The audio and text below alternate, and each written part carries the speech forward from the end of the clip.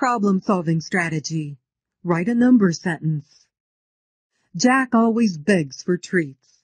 There is a bag of 255 treats. By the end of the month, he has had 82 treats. How many treats are left for Jack to eat? First, we need to understand the problem. What do we know? There is a bag of 255 treats, and that Jack has had 82 treats. What do we need to find? Find how many treats are left for Jack to eat. Now, let's make a plan. How can we solve the problem? We can write a number sentence to solve the problem.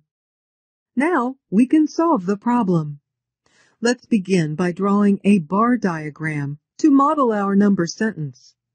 Since Jack had 82 treats, write 82 below the first section. There was a total of 255 treats in the bag, so write 255 above the diagram. Write a question mark under the second section. This is the information we need to find. We can subtract to find the missing number.